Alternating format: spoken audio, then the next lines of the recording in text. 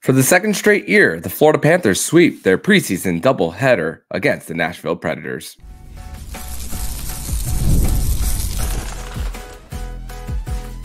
You're Locked On Panthers, your daily podcast on the Florida Panthers. Part of the Locked On Podcast Network, your team every day. And welcome into this Monday, September 23rd edition of the Locked On Florida Panthers podcast, part of the Locked On Podcast Network, where it's your team every day. Thank you for making the Locked On Florida Panthers podcast your first listen of the day. I'm Armando Velez from the Hockey News. You can follow me on X at MondoMan12, follow the show account on X and Instagram at LO_FLA Panthers, and shout out to the everydayers who come back here and get your daily Florida Panthers fix. Today's episode is brought to you by FanDuel. Place your first $5 bet and you'll get started with $200 in bonus bets guaranteed. You can do that all at FanDuel.com to get started. So the Florida Panthers were back in action on Sunday afternoon in front of 8,076 people in attendance on a football Sunday, which honestly, the Florida Panthers in their two games of the doubleheader, that was the best thing to watch on TV if you are a South Florida sports fan and you love all the teams and you just stick to South Florida sports. That was the best thing on all afternoon as the Florida Panthers took care of both games in this doubleheader. The first one by a score of 3-2, and then the second one by a final score of 6-2. So an aggregate of 9-4 that the Florida Panthers did win both games in. And also the Panthers playing "We Didn't Start the Fire" once again in the locker room after the game, even with Brandon Montour being gone too. So even though there is a new locker room DJ for the Cats, the traditions still remain the same for them. But as far as the first game of this doubleheader, as far as the lineup goes, you saw the second line of Bennett, Rodriguez, Tkachuk in there, along with the third line minus Mackie Samoskevich, who's going to be competing in that spot. Sandis Vilmanis, as we mentioned on the last show, is in that spot, and Mackie Samoskevich will have an opportunity to get on the ice more than likely when the Panthers do return to action, which we'll discuss more later in the show of when that would be. And obviously the D pairings in a little bit of a mix, but nothing that is set in stone, as some youngsters will be paired with veterans on that, like Bjornfurt with Ekblad, Belinskas with Schmidt, and Mikkola with Hovorka. So also for the Panthers, about what in this game with the Preds spending a lot of time in the Panthers zone, the Panthers were still forcing them to the outside, giving Spencer Knight a lot of time to at least see the pucks too for them in this contest, where Spencer Knight went 19 of 19 of this, but also in both games, but not to get too ahead of ourselves, both top units were the ones to score in this one, and we'll talk more about the second one later. But in the first one, it was the second line normally, but the first line in this one of the Tkachuk, Bennett, and Rodriguez line, they get the first one on a puck that was around the corner, protecting it, using the backhand, and Bennett driving right before he could bring it to his forehand. He puts a shot on net, and then the Panthers go up 1-0 there. But also for the young guys for the Panthers here, we spoke about the junior guys and Grayson Sachin and Hunter St. Martin, who are going to be going back to junior after this game. Really strong on the forecheck, creating opportunities, separating the puck, and then without hesitation, Hunter St. Martin with the quick decision and going and making the score 2-0 at 5:44 too. And also a little bit of guys of pro hockey experience, one who was overseas in Oliver Akuliar and Rasmus Asplund also combined for a goal, but also where the Florida Panther way of getting it deep, fighting it off, and then getting that loose puck on a quick tap. Like we spoke about quick decisions for Hunter St. Martin after the forecheck from Sachin. It was the same thing on this dump in, on this quick chip around for this line for Rasmus Asplund on the finish there for him. The PK unit for the Panthers here, maybe with Kevin Stenlund gone, we're going to see a little bit of reunion with Lundell and Luosterainen. We know that those guys even though Barkov and Reinhart are together normally, and Lusto had a little bit of time with Kevin Stenlin, there's a chance that not only that Lusto can get another opportunity with another Panther, who will get to them in a minute, who unfortunately went down, but also will get that opportunity to be with Anton Lundell too on that shorthanded unit for the season. And they also got an opportunity going up the other way and almost getting a goal on the PK. Also for the power play unit for the Panthers, the Tkachuk ran a lot of the point a little bit, which we saw more of versus him being down low, which we saw a lot of why his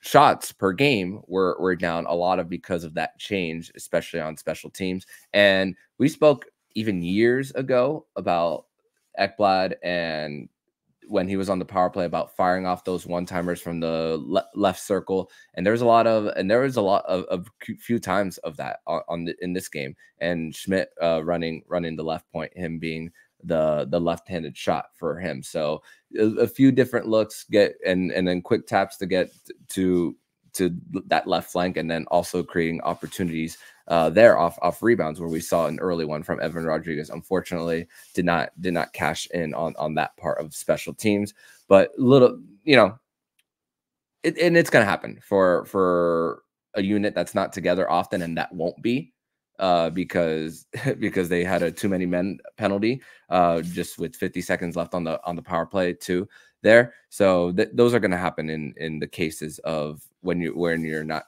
together often for this group too.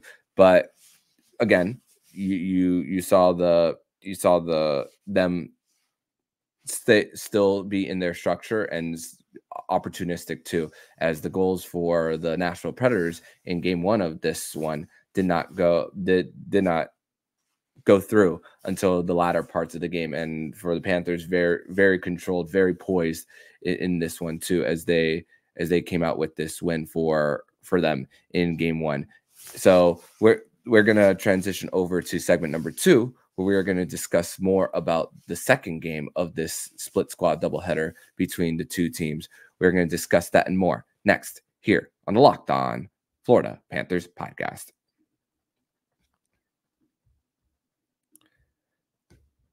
Today's episode is brought to you by Prize Picks. And Prize Picks is America's #1 daily fantasy sports app with over 5 million active members. And Prize Picks is the easiest, most exciting way to play daily fantasy sports. All you do is pick more or less 2 to 6 players' stat projections and watch the winnings roll in. One Caleb Williams passing yard gets you 1 win on Prize Picks every week in September. That's right. Only 1 yard gets you an automatic win every football weekend in September. 4 weeks of free W's. Don't miss the deal on Prize Picks because it's gone when September ends. Prize Picks puts their numbers first, so all withdrawals are fast, safe, and secure. When my pick hits, I know I can get my money as quick as 15 minutes. And you can download the Prize Picks app today and use code LOCKEDONNHL to get $50 instantly when you play $5. That's code LOCKEDONNHL on Prize Picks to get $50 instantly when you play $5. You don't even need to win to receive the $50 bonus. It's guaranteed. Prize Picks. Run your game. Also, this episode is brought to you by Indeed. And we're driven for the search for better. When it comes to hiring, the best way to search for a candidate isn't to search at all. Don't search, match with Indeed. This is busy work. Use Indeed for scheduling, screening, and messaging so you can connect with candidates faster. And Indeed doesn't just help you hire faster. 93% of employers agree Indeed delivers the highest quality matches compared to other job sites, according to a recent Indeed survey. You can leverage over 140 million qualifications and preferences every day. Indeed's matching engine constantly learning from your preferences, so the more you use Indeed, the better it gets. And listeners to the show can get a $75 sponsored job credit to get your job more visibility at Indeed.com. Indeed.com/lockedon. Once again, Indeed.com/lockedon. Terms and conditions apply. Need to hire? You need Indeed.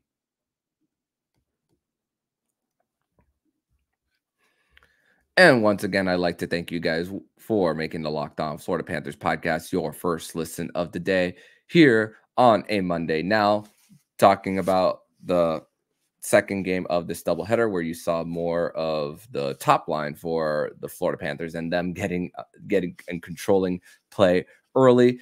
Obviously, more of a veteran group for this one, more of the guys who have spent a little bit of time in pro hockey, even some of the younger guys who have had their ELCs signed and they've had a little bit of time in Charlotte, and even some of the journeymen who have gone from team to team too. So this was more of the experienced group for the Panthers, as like I said, the top line was ripping the puck early, drew a power play early, and this the unit for the power play won for game 2 for Hagee, Barkov, both Boquist brothers, and Reinhart. We don't have a differentiation of the jerseys yet, so start memorizing the jerseys numbers for these two Boquist brothers, as they're looking to be the 4th pair of brothers to ever suit up in a Panthers game, going back to this 30-year history of the Panthers. Also, we did see a brothers on the other side for the Nashville Predators throughout this doubleheader in Ryan O'Reilly and Kyle O'Reilly for them. So the power play especially was very crisp, lots of movement, mid to low pass to get it from Barkov to Reinhart to make it 1-0 at 4:36. Also, Josh Davies with a quick mid-range shot with a screen from Patrick Giles too, and then a tip from Jesper Boquist to Adam Boquist. Adam Boquist spoke about after the game how there's not a lot of opportunities, and they did not envision it very early for them to be together on the ice. So great to see that. I don't know during the regular season if they are going to get that opportunity on the power play to score. Maybe it's a situation where it's a blowout and something like last year against the Buffalo Sabres, where it's already 3-0, and with a minute left, you get your so-called power play 3 on the ice, and then the team scores. I'm talking in the example of the Lomberg goal, where he's just skating around the bench with his arms up across as he's skating back to the Panthers bench and passing by the Sabres bench. So don't know if we are gonna see much of that with the Boquist brothers, at least on the man advantage for the Panthers too. But 3 power play goals in the first period for the Panthers, something you like to see on that unit there too. And also, although play wasn't really controlled as much in the first game for the Panthers here, the Panthers and their ability to get through the first period, only allowing 5, even though they did allow a goal on the 3rd shot of the game, you saw a little bit of signs of the postseason for this team, as far as keeping it to the outside and also giving them time. And that's a lot of what we saw in the first one too, except not as many shots, as Sergei Bobrovsky was resting too. And even we saw Bobby Chance going once again on a stop by Tommy Novak just before he came out in the midway point. And also Chris Drieger coming into this game, when he did come into it under duress, very, very quick when the goalie switch was happening. But for the Panthers here, Tomas Nosek was tripped and then hit his head on the ice, got to be evaluated too in this one. Also, Jonah Gadjevich also making his presence felt going into this one with 2 fights. Dmitry Kulikov getting into one of them, getting involved and then getting a misconduct. Unfortunately, that Kulikov-Alsher pairing is a little bit lackadaisical, to put it nicely there. A little bit behind, a little out of control with their sticks. The not keeping up with the Predators' speed there too. But with Kulikov, it's not a partner that he plays with a lot. So Alsher still has a little bit of time to develop. He's going to be playing some time in the AHL this season in Charlotte. So a little bit of getting his game going. Also, Alsher got into a fight in this one too. So there's that for the big Czech defenseman for the Panthers. But the only goal that Chris Drieger though gave up was on the power play for the Florida Panthers, and that was off of Steven Stamkos' a one-timer, something that I know Panther fans are pretty used to from his days in Tampa Bay. And also, Adam Boquist spoke about really his time on manning a power play, speaking about some guys that he's played with, and guys like Johnny Gaudreau, Patrick Kane. I almost said Patrick Giles, but getting the puck to the skill guys and knowing when to get it to the flanks, knowing that those are prime shooting spots for them too, for it, and knowing that when a lane is open that you could get a tip in there, and just, once again, Boquist is a young guy who still we don't have a full picture of what he could become.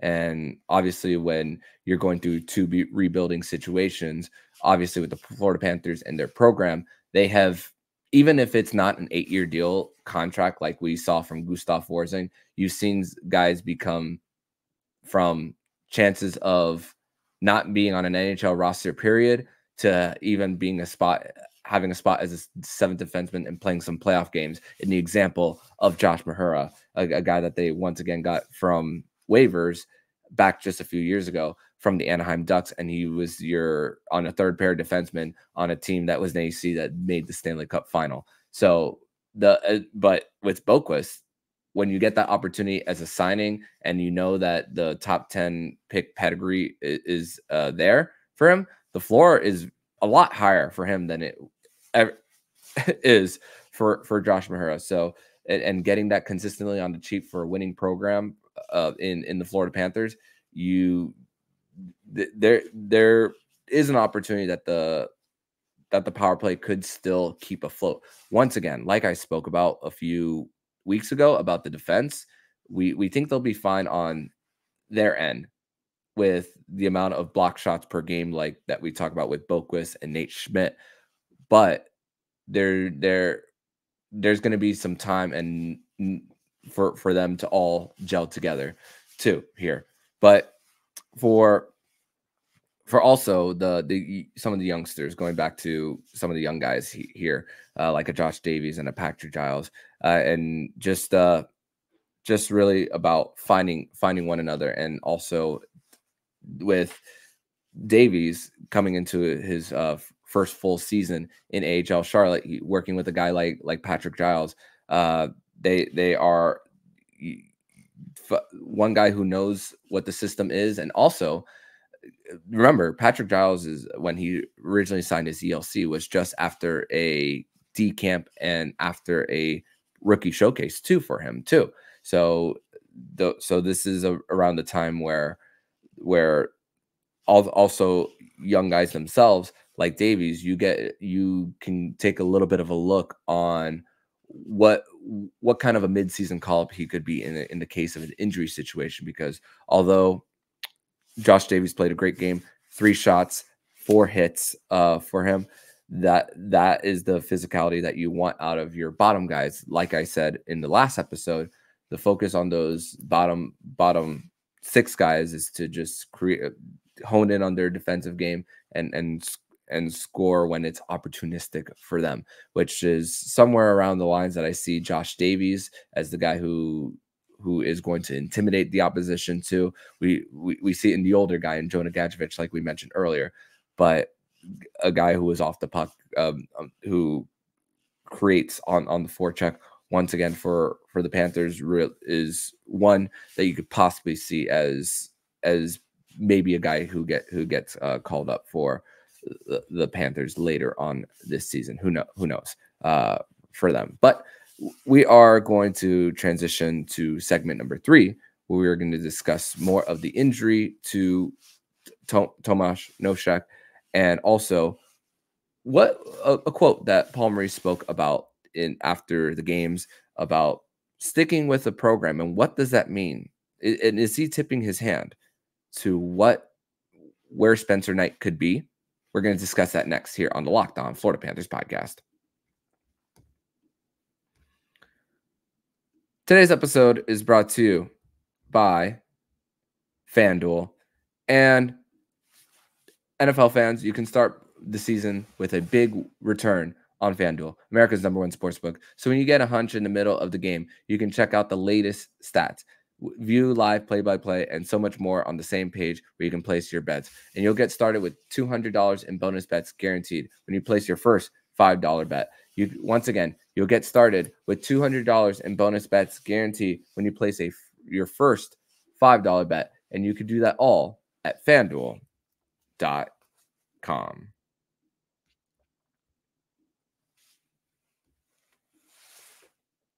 And once again, I'd like to thank you guys all for making the Locked On Florida Panthers podcast your first listen of the day here on a Monday edition of the show, as we are 15 days away from opening night. Anton Lundell days away from opening night, as we are getting one step closer to October 8th and the banner raising ceremony. And by the way, seeing the Stanley Cup on TV for everyone to see Stanley Cup champions. I know the Stanley Cup final banners are still there, but maybe George Richards of Florida Hockey Now, when he posted that picture of the Stanley Cup final where it was the final banner, maybe that's going to be the exact place that they will put the championship banner for the Florida Panthers there. So something to look out for placement, but that we won't see that until for a while now. So not something that we should worry too much about as of right now. So like we mentioned earlier, Tomas Nosek, a guy who the Panthers were going to rely on heavily as the Kevin Stenlund replacement, looks like that we don't know exactly how long he is going to be out for the Panthers. It's something that the team is going to look at on the off day, which the off day is today, which Paul Maurice also spoke about how the guys and their energy levels based on Sunday's game with the 3 days for them, not necessarily putting too much stock in their performance and what they saw versus what they saw in the 3 practices. He will put more emphasis on that over the game. But going back to the game and the update on Tomas Nosek is that we won't know, and that we'll know more on Tuesday. And also for who is the guy who will likely go up in that place for the Panthers, chances are we could see an opportunity as guys who maybe we're gonna compete for the 13th forward position in Mackenzie Entwistle, likely going to be a guy who steps up if season opening IR is the route. Trusted guy with hockey experience in Oliver Couliar, who also plays center too, with Entwistle, guy who's a little taller than him, than Nosek, shoots with his right hand too. So that gives a different look for that fourth line for the Panthers. And also, I know what I mentioned earlier about not a lot of jobs open for the Panthers here, and not throwing too many young guys into the Wolves until they're ready. But a guy who's already had 3 games on the NHL level, a full season in the AHL, maybe this could give room for Justin Sordiff to possibly be part of the opening night lineup, or even contend even more. This gives an opportunity for competition more as training camp goes for him. A guy who could play in all situations, has a fast motor too for him there. So that those are also great opportunities for them.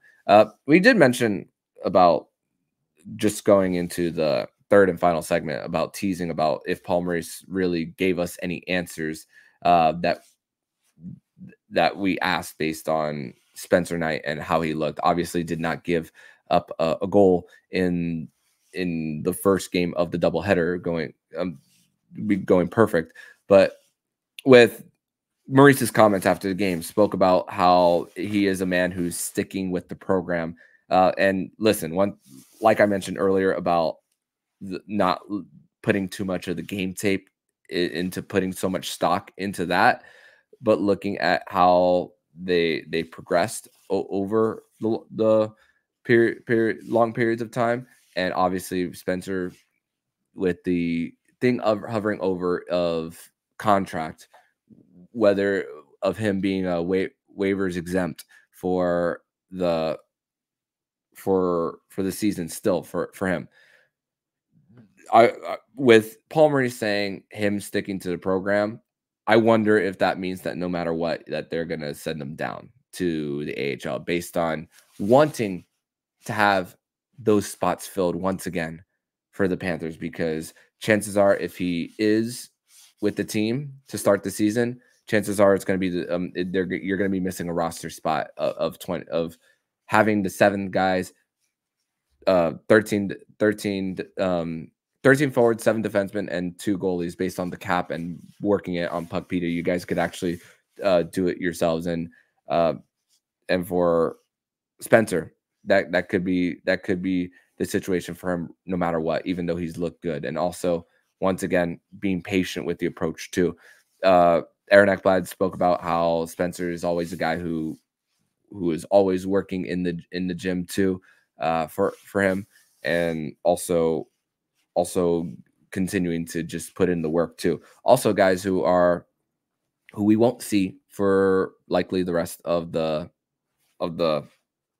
preseason.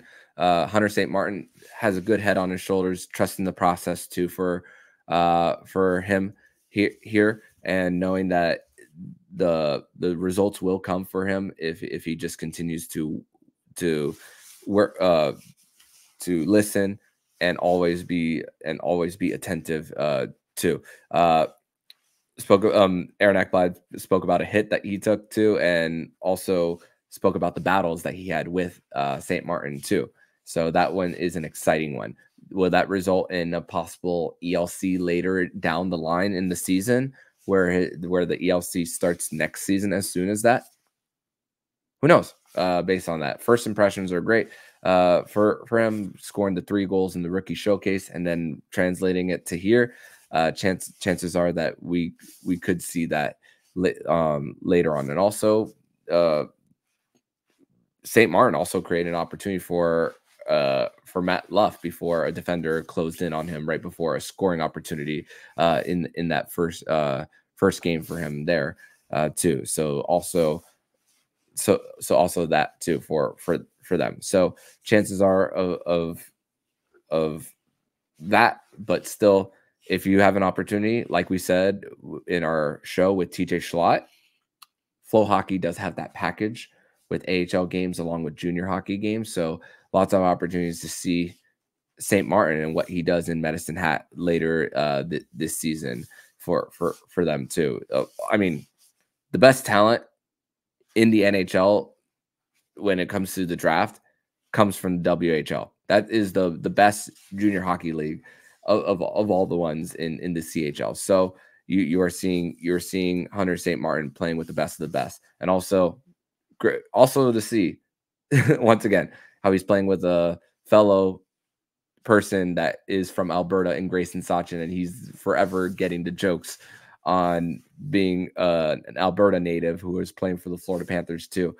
So just those jokes are just going to continue going St. Martin's way as long as he's a Florida Panther. So for him, that he's going to be someone who is going to be one that for down the line that of someone to look for. I mean, we've been propping up Josh Davies for a few years now. It's just now waiting on the opportunity for him on the actual NHL level. So a few years down the line for Hunter St. Martin for him.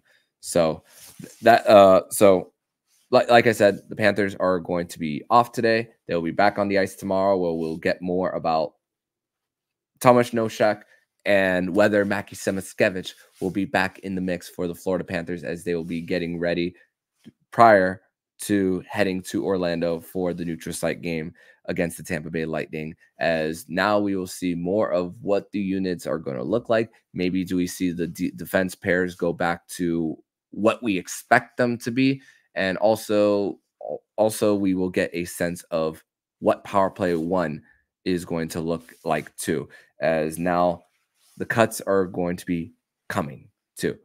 A few waves of them will be there, and now we'll get one step closer to knowing what the opening night lineup will look like for the Cats. So that's going to do it for today's show. We are going to return Wednesday. We're going to take tomorrow off as I will be traveling. So no show tomorrow, and we'll be back with you guys on Wednesday prior and to preview Wednesday night's game between the Florida Panthers and the Tampa Bay Lightning. But in the meantime, if you like what you're hearing, please subscribe to the podcast to be notified every single time the Locked On Florida Panthers podcast jumps into your podcast feed. Don't forget to also subscribe to the other shows on the Locked On NHL network, including Locked On NHL, Locked On Fantasy Hockey, Flip Livingstone, and Steel Roden, and Locked On NHL Prospects. Thank you once again for making the Locked On Florida Panthers podcast your first listen of the day. So I'm Armando Velez, signing off. And you've been listening to Locked On Florida Panthers podcast, part of the Locked On Podcast Network. We're your team every day.